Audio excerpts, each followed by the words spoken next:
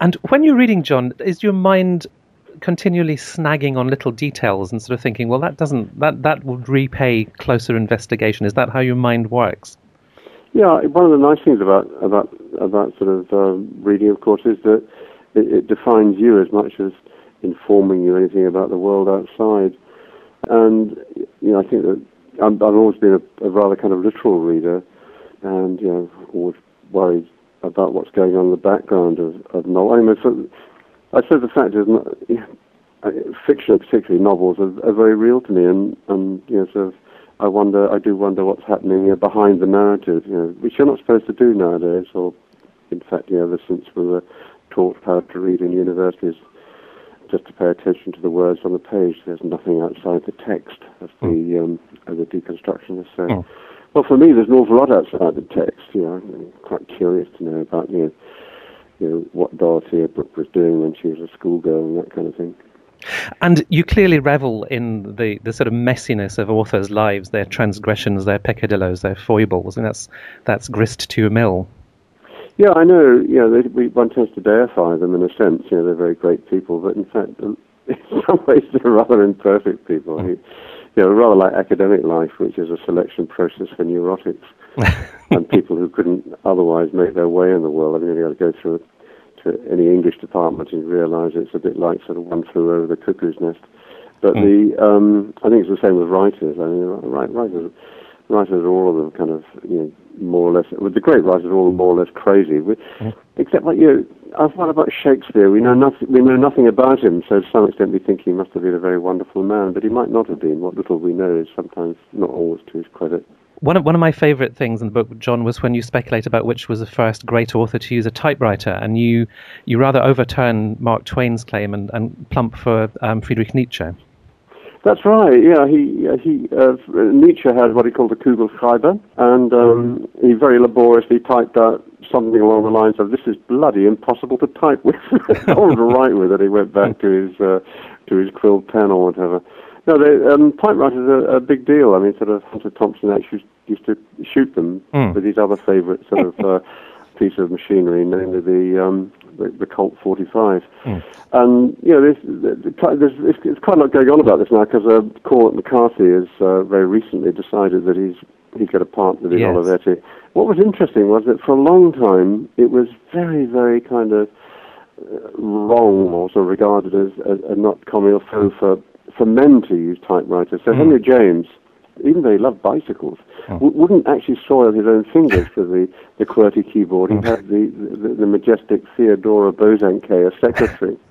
And one of the things that held back computers in the 1980s was that bosses would, because they'd had female secretaries who were typists and shorthand typists, they wouldn't allow a keyboard into their office because, in fact, it lowered their standing. It was unmanly. That's right, yeah. And that also is the case with authors.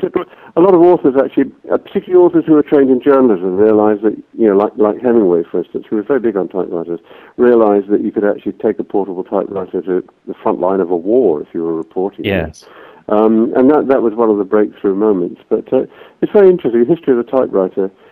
There is one book which had been written on it, a rather good book called The Iron Whim. But it's still, how actually you get those words onto the manuscript page, typescript page, is a very interesting subject. Or nowadays, of course, onto the hard disk.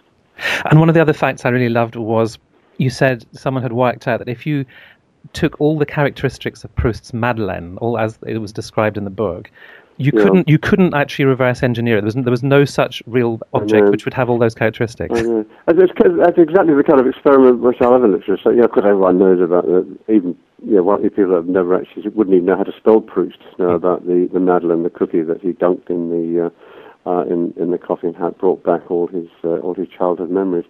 But then someone actually sort of took the ingredients and, as you say, reverse engineered it and discovered that such a Madeleine could not exist. It would be like plaster of Paris or something. Or the question that then arises is, if you do that, what does it do to à la recherche du temps perdu? I mean, does it actually ruin the novel if you know that? Are you in fact are you deflating the balloon by or pinpricking the balloon by doing it? I don't think so. No, I think in some ways it just means that you're really you're on the you're being alert. You're actually sort of doing what readers should do. You're actually paying attention.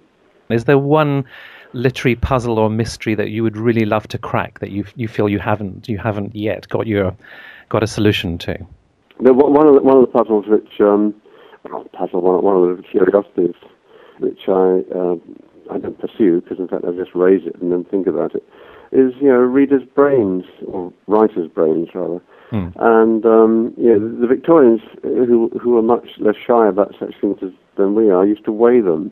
And they discover, some writers had very heavy brains, and others had brains which weren't so heavy. There was no correlation between the weight of the brain and the quality of the writing. But I would really like to know what goes on in the brain when you create this alternative world, which is what literature does. And I've got great hopes that that the new sort of imaging, magnetic imaging of brain activity will tell us, really something about, what genius is, what in fact that magical thing that happens between the the ears really is, and who knows? I mean, it could be very soon but I will certainly award a Nobel Prize to the first scientist who could tell me, where is fancy bread and that kind of thing.